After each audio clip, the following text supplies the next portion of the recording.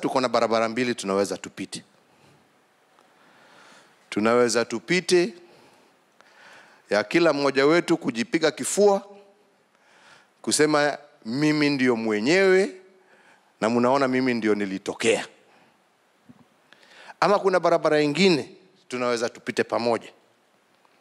Tuseme tuashukuru Mwenyezi Mungu kwa sababu kati ya wale wote wengine sisi ndio amechagua, na sisi ambao amechagua tutafanya nini ndio hawa mamilioni wengine wakumbuke kulikuwa wakati kulikuwa Omar Mwinyi, kulikuwa Twaha, kulikuwa Kingi, kulikuwa Mungaro, kulikuwa Balala,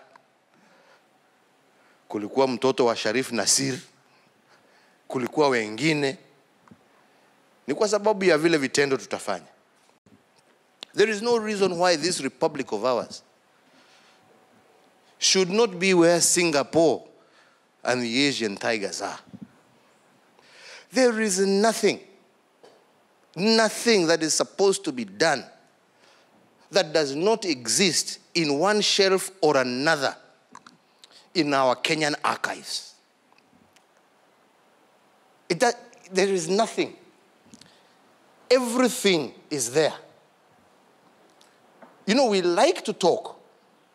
And you nasema, we must decide for ourselves. Ni mimi ama ni yale ambaye nitayatenda.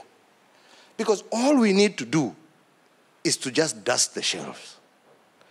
Just dust the shelves. We have the infrastructure. Now we want to get our people decent work. We want those factories that are, Djibouti is fighting for the same. Mozambique is fighting for the same. Dar es Salaam is fighting for the same. Yeah? Mogadishu is fighting for the same. We want this to come here. But how is it going to come if we don't have the infrastructure to support it? Good people. How is it going to come?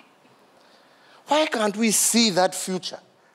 Because hata ukikula leo na mtoto wako akose ya kukula kesho, hata wewe ukizeeka nani atakuchunga?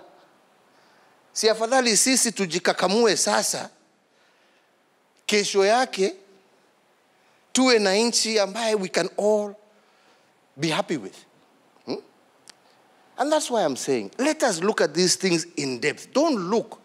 Yes, for every step you take, for every leap you make in technology and development, you move from being one thing to another. Now we want our people to be the ones who will be making nguo, hiyo mnamesema textiles, to be making all the different components that will be used in cars, that will be used in other things. That's where we want to take our people. But how do we do it without infrastructure? How do we do it if we are fighting one another?